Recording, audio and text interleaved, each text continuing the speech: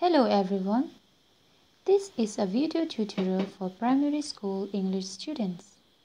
My name is Tanzanianki and I will be teaching Key Comprehension Starter Book. Today we will read Unit 7. The title of this unit is The Missing Sock. In this comprehension, we have to read the passage and study the picture carefully. Afterwards, we have to do the exercise based on this unit. First of all, I want all of you to look at these pictures carefully. Now, we will read out this short passage. The missing sock. I found my sock beneath the bed. Where have you been all week? I said. Hiding away, the sock replied. Another day on your food and I would have died. This passage is quite funny. Next, we will move to the exercise. Choose the correct words to complete the sentences. Number 1.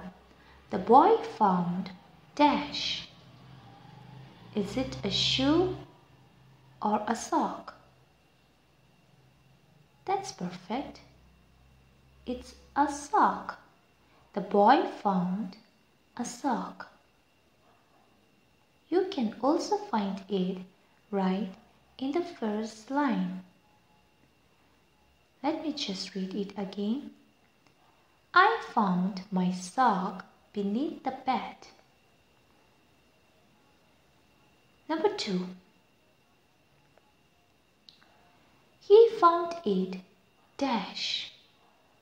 Is it under his bed or in his desk? That's great. He found it under his bed. And we have just read it during the first question. Number 3. The sock was missing for dash.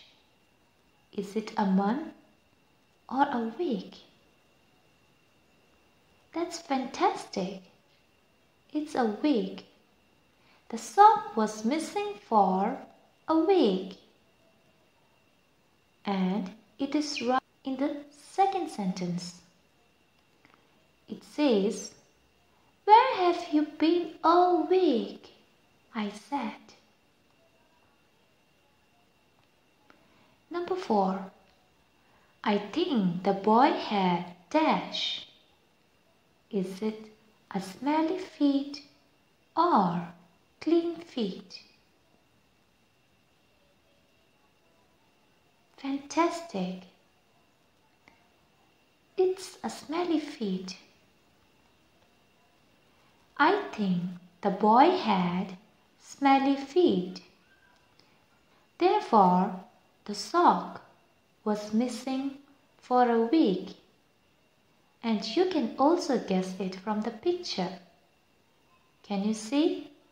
The sock is afraid to be with this boy because of his smelly feet. That's it for today. I hope all of you had some fun and learned something new today. Thank you.